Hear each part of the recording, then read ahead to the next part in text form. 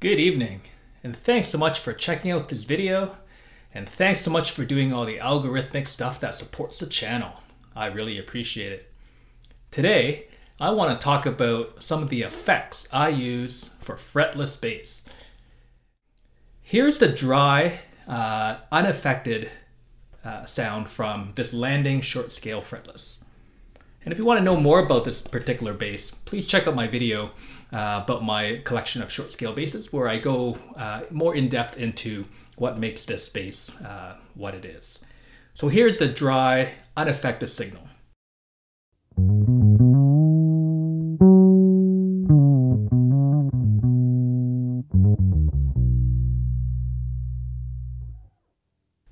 It's a great sound, but often with fretless, I'm sometimes playing in a duo setting or a trio setting, and more often than I'm doing the singer-songwriter type gig, and I want to add a little more depth to the sound of the bass.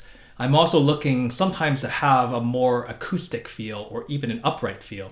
So to achieve that, I almost always have a reverb effect on. Now, today I'm using my Line6 Pod Go. I had multiple iterations of pedal boards with a whole bunch of different reverbs and octave pedals, but due to the weight, the inconvenience, and power issues, I have since gotten rid of all of those pedals, and I've gone exclusively to the Line6 Pod Go, and I couldn't be happier. So let me turn the reverb on, and here is the bass with the reverb effect.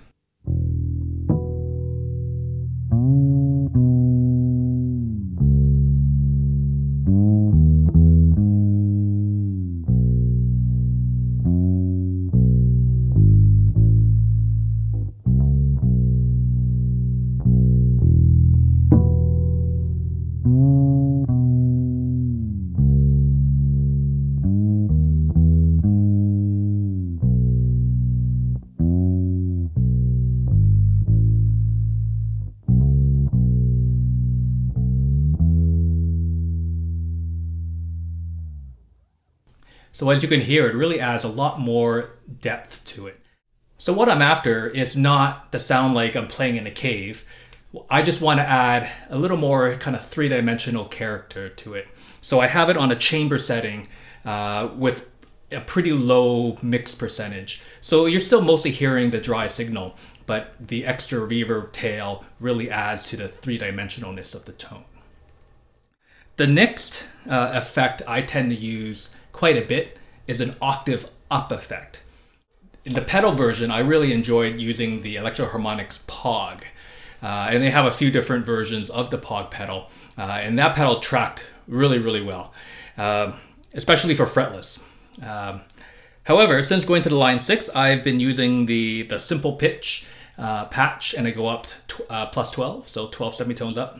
And I don't have it set to do the organ sounds or to really have an obvious octave up effect, but I use it with a small mix percentage, again, just to add a little more kind of upper harmonics and to give a bigger body to the sound.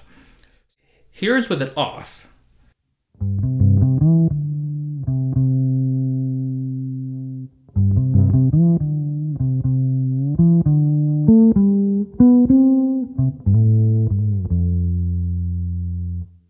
But let's turn the octave up on. Again, it's subtle.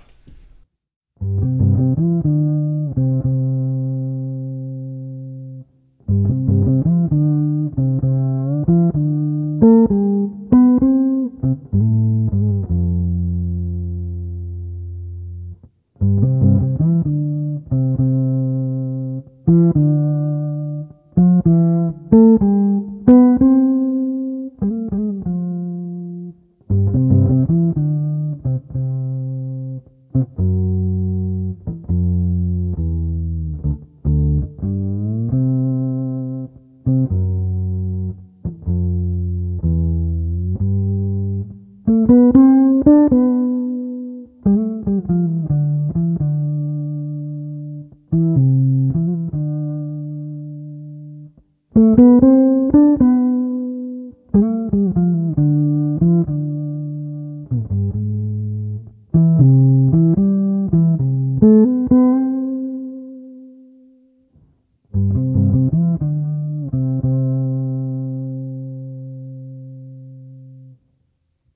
that extra octave up note, I think, helps bring out the some of the upper harmonics, and it also makes it a little more clear out in the audience. It doesn't sound quite as muddy as a fretless bass with flat wounds possibly can. The next effect is the classic Pino Palladino octave sound. Now, I was born in 1981, so I remember when these Paul Young singles came on the radio.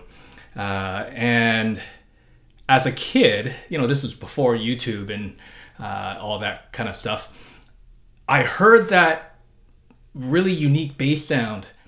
I had no clue how to make that sound. But now with, you know, all the information that's out there, it's pretty clear that Pino Palladino used a Boss OC2, and that's how he got that effect. Now, the OC2 is a unique pedal.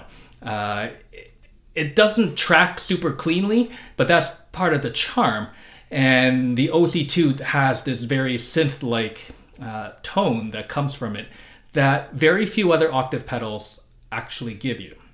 I've been the owner of the 3-leaf audio Octave model, which comes incredibly close to an OC2. I've owned an OC5, which was pretty cool. But prices for OC2s now are just insane. So if you're looking for that OC2 sound, the 3-leaf audio one will probably fit the bill. But currently I'm using the one in the Line6. That's modeled more after the EBS octave pedal, which is considerably cleaner and less kind of, you know, synthy. But I'll show you the trick that I used with my Line6. So here is the dry signal.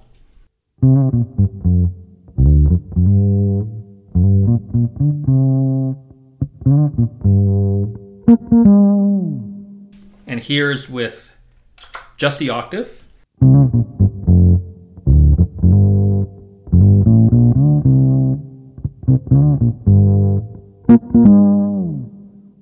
Now that sounds pretty close, but to get it a little synthier, and more importantly, to help me cut through a little more, especially in a live setting, I add the octave up to it to help achieve that sound. So here we go, we're going to add the octave up.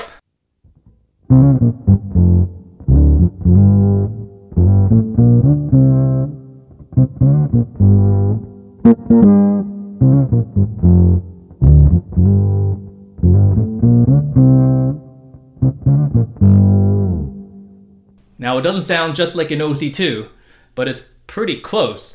And in a live setting, I think that gets me, you know, in the right ballpark.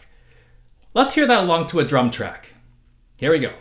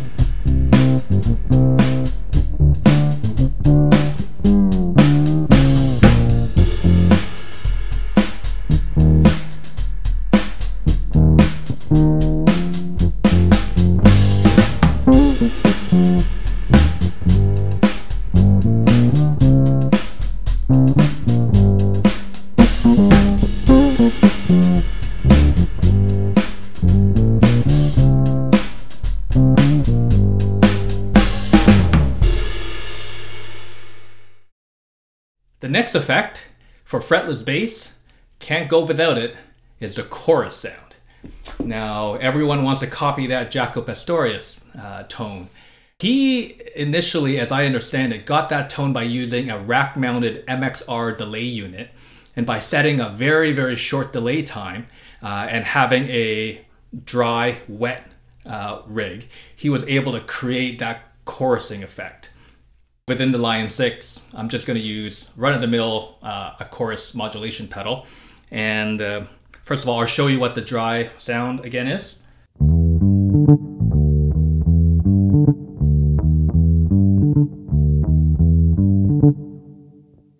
Now, here's the chorus on.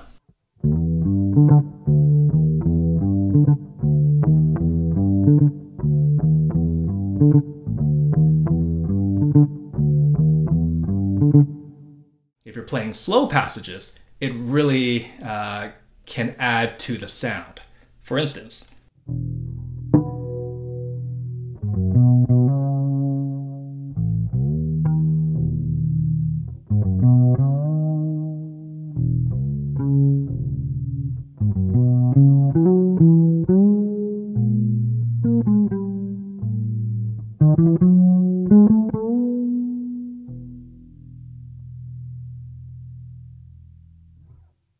so for slow passages, the chorus effect can really be effective on the fretless bass.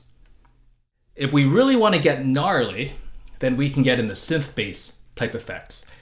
And what I really like about using the fretless is you can really use the glissandos as type of a pitch wheel, similar to key bass or a key synth, and you can get the type effect. And if you can be subtle with a type of vibrato, or you can be a little crazy and do several semitones in either direction, and that can really add to the effect. That is considerably harder to do on a fretted bass because you get the jump in the notes, but on a fretless you can really get that pitch wheel type effect. There aren't that many synth bass type effects in the Line6 Pod. I've made 3 that seem to work for some of the stuff I do. The 3 sounds I use, here's the first one.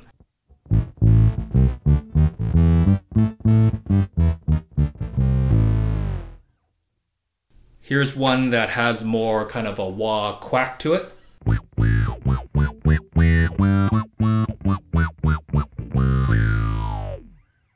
And all of these, I like hearing the dry bass mixed in as well, so the effect is not too overbearing, and you can still tell that I'm playing an electric bass. And here's the third one I use.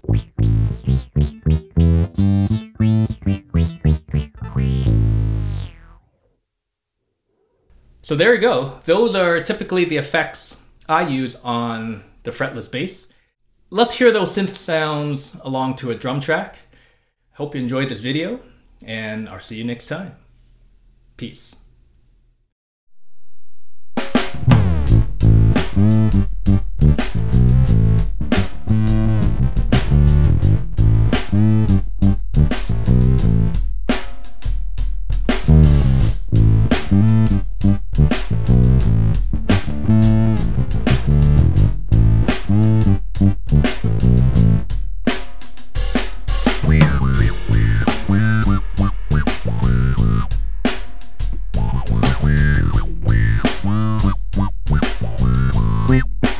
Wow.